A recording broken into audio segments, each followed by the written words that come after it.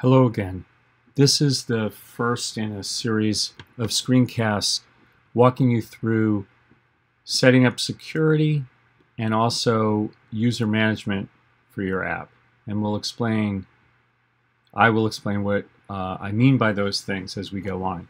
The purpose of this first screencast is just to make sure you have an example you can work with in the remaining screencasts. If you plan to follow along, you probably want to just take a quick look and see if you're all set up the way we need to be here. So the first thing I'm going to do is open the app I'm going to be working with. It is the Brewery app we've been using in the past. I'm doing this by going into Workspaces, by opening up Mendix Modeler. I'm going to be using version 7.19.0, which will be important because we're going to be having you import a module. So if you haven't yet, you want to get upgraded to that version. And then what I'm going to do is I'm going to do this from the menu here. I'm going to do File in Desktop Modeler. I'm going to do Open Project. Mendix Team Server. If you need to, you can hit a quick refresh to make sure Mendix Desktop Modeler has all of your projects. And then if you click here, go find the one you're working with. I have several versions of Brewery. I'm going to use Brewery 2 here. And once you choose that, in this it will detect if you already have it downloaded.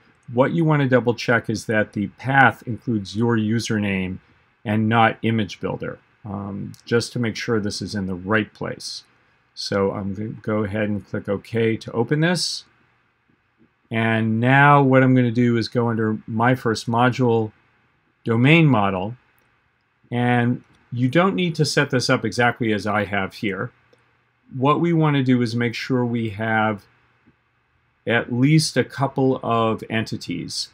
The plan will be that all users can view and edit the beer entity, but when it comes to actually editing the list of styles, Pilsners and so forth, we're only going to let our brewers, our experts, do that.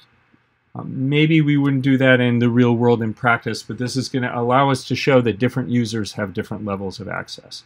If you don't have styles set up, you can go ahead and use Venue. Maybe it's a little unrealistic to say that only brewers would edit the list of breweries, but you can go with that. This is just practice. The important thing is whatever entities you have in mind, you have some corresponding pages. So you'll notice over here we have beer list and beer info, which is going to let us edit the beer pages. And we also have style info and style list, or if you will, venue info and venue list. So just make sure you have that set up. The thing we also want to make sure is, let's go under the project here to navigation. I want to make sure that my menu includes a page for each of these examples. So I have a page for beers, I have a page for styles. I've also added a page for administering users. Let me just make sure to show you how that works. So I'm going to delete that for now. We want to have a page that is administrator only, and you'll see what I mean there. It's only going to be the administrators who are allowed to add users to the system in this first version of our app. So the way I'm going to do that is I'm going to add a new item. I'm going to call it user admin, user management.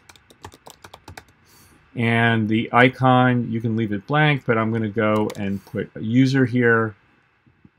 And on click, what I want to do is show a page. And the page I want to show is under App Store Modules, Administration, User Management, Admin, Account Overview. If you want to get there right away, instead of drilling down, you could just type Account, and you'll see it here, Account Overview. So we double click, and there we go. So now what I have is I have some menu choices that I'll be able to control and limit according to who's logged in. And that's all you should need to do here. Make sure you have no errors. We don't really have to run the app yet. You can if you want, but at this point we should be ready to go.